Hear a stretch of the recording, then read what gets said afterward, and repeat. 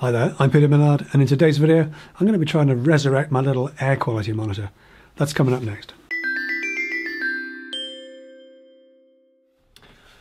So longer term viewers and subscribers will know that I managed to screw up my little air quality monitor last year by filling it full of paint. I went out and bought another one straight away because they're very useful little gadgets to have, especially in a workshop where you need to keep an eye on the amount of dust in the air. But while I was looking for the replacement, I discovered you can also get a replacement part. Now, and just looking at this little thing, there's not a huge amount to it. The front part is mostly a display by the looks of it, and the guts of it seems to be this sort of modular sensor. This was about 16 or 17 pounds, and the whole thing was about 38. So I'd bought another one anyway, but I thought for the sake of 16 or 17 quid, I might as well buy one and see if we can resurrect this particular one. And that's what I'm going to do now. We're going to pull it apart. I'm not sure if I actually need to take, just looking at it, I might be able to get at it just by unscrewing this bit, but I might need to take the top cover off. But we'll begin with unscrewing these 4 little corner screws. Keep them safe, one, and in order.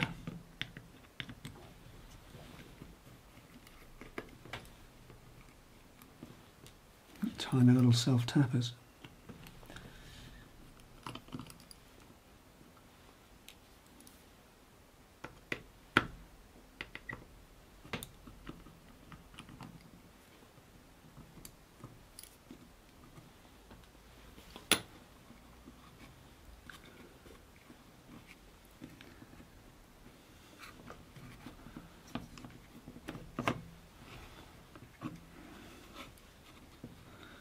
And that seems to be all there is to it. Don't know if I can just ease that out of there or not. Okay, that's the bad one.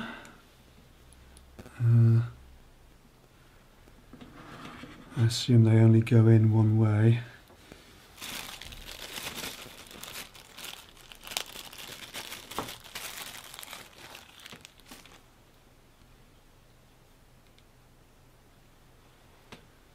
That's the good one. That's the right way around.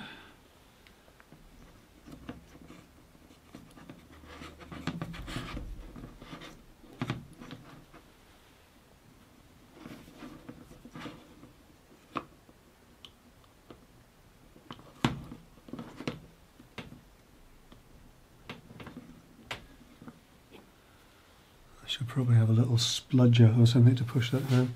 When in doubt, use a small piece of plywood.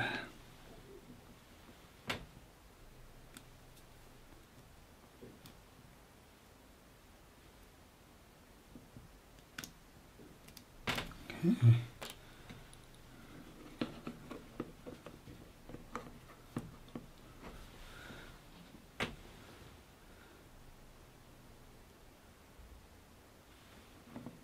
It seems like that faces the opposite way around, like that.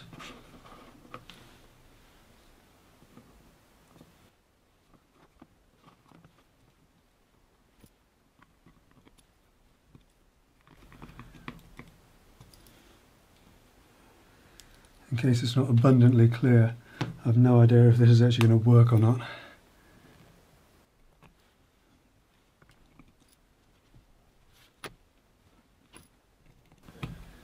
Wouldn't it be hilarious if we found out that it's not the sensor at all, but the cable?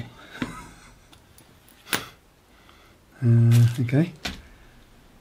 No, I don't have another USB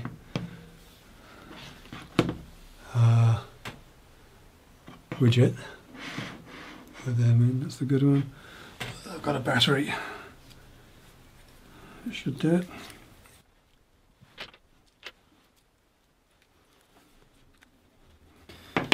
So if I power this up, assuming the battery is charged,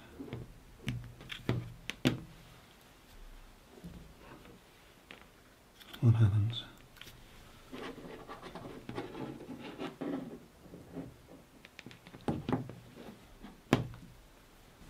I'll give that a minute to